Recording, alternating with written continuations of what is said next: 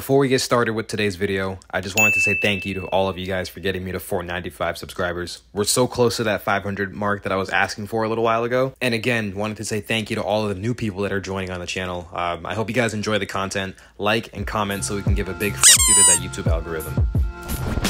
Yo, what's good everybody? Welcome back to another video. I'm sorry for the lack of content. I've just been kind of lazy. But today we're going to be installing this new shift boot. I got it from Justin. It looks really cool. I kind of dig the whole space vibe. And I mean, I haven't really done much interior stuff, so this will be good, I guess.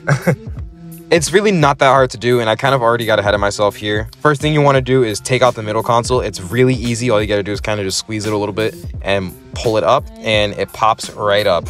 And then you want to disconnect this connector right here, which goes right into the bottom right there, and boom, the whole thing comes off. And I'm gonna clean this because it's disgusting, and while I have it out, this is the perfect opportunity.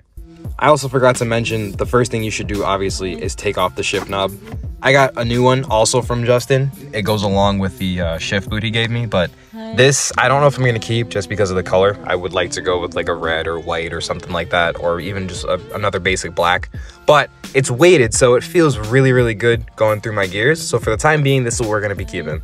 Now that we have this off, this literally just slides right out. Undo it from up here and then just pull it out. It's kind of hard to do with one hand sometimes. All right, there we go. Boom. Ta-da!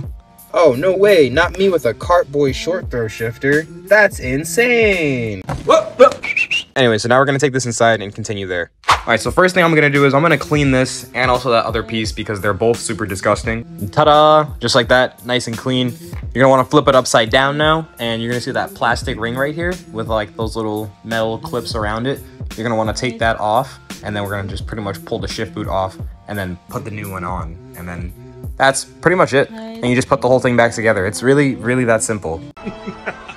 You fool!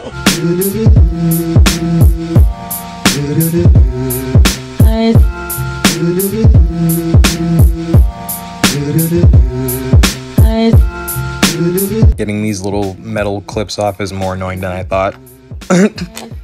You have to like, I don't know, like pry it up. It's plastic, so it's just annoying. Okay, honestly, these metal clips are the most aggravating thing. So I broke one already, only one, but that's still annoying. So what we're gonna do is, and ta-da!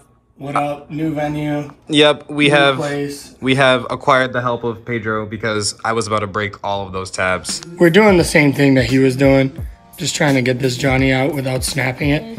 All right, I'm not gonna lie, I kind of stopped recording for a little bit, but we got 4 out of the 7 clips that were on here back on. 2 of them or 3 of them broke, but it's okay. It's on there. I was thinking about putting like duct tape or like just some tape or something on there just to make sure it was good, but it's not gonna go anywhere. I don't even think with vibration it's gonna go anywhere, so. All right, now back in the car. All we gotta do is literally just put everything back on, and that's pretty much it. I'll show you guys the finished product in 1 second. And boom, just like that, it's on there. It's in there, it's not going anywhere. I can push on it. The retainer clips are doing their job, even though I have 3 less of them. But hey, I think it looks really good. I'll get some beauty shots or something and throw them up, but I feel like I should have made this a short. This is a very short video, but it is what it is. I hope you guys enjoyed, and I know you see the steering wheel over there. That'll be the next video. Peace out, you guys.